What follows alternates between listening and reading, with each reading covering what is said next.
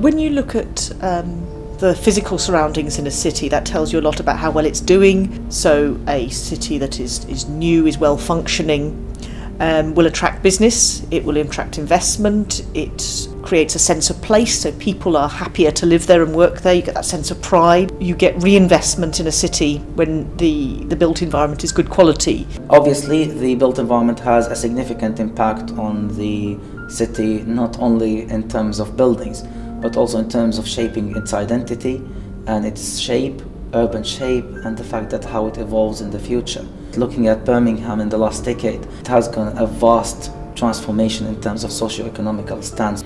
Looking at all the projects that has happened, you can just tell that the city is on its way to actually move towards a fully smart city and perhaps to become one of the landmarks not only in the UK but across all Europe. Many people do stay in Birmingham. It's a great place to stay and work because there is always so much happening.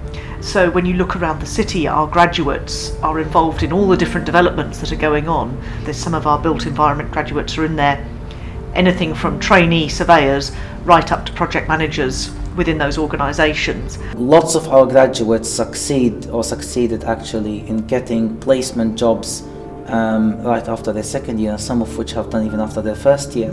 One of the examples I can reflect on is the current 4D coordinator for BAM Construction, which is one of the largest contractors in the UK. And the good thing that these graduates do not only operate well within the environment that they work in, but also they come back and contribute. So we do organize guest lectures as part of our curriculums. And the fact we do this is because we want to ensure that not only we're engaged with the industry, but also to demonstrate to our current students how or what value are we expecting from them in the future.